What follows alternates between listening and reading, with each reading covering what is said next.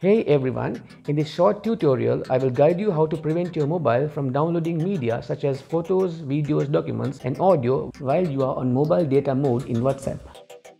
By doing so, you will be able to save mobile data and designate your mobile to download media only when connected to Wi-Fi. So let's get right into it.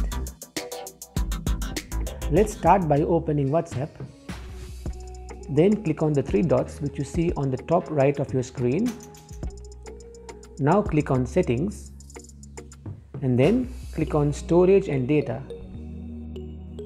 Now click on When using mobile data. So here make sure to uncheck Photos, Audio, Videos and Documents and then click OK.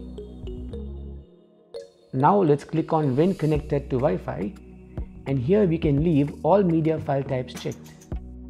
So that way your mobile will only download photos, videos and other file types only when your mobile is connected to Wi-Fi. Also click on When roaming and make sure to uncheck Photos, Audio, Videos and Documents and click OK. Now let's go back to our chats menu and let's see what happens when I receive a photo while Wi-Fi is turned on.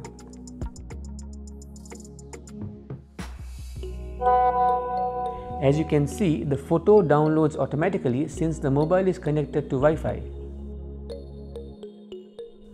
Now let's turn off Wi-Fi and switch to mobile data mode and let's try to receive a photo once again.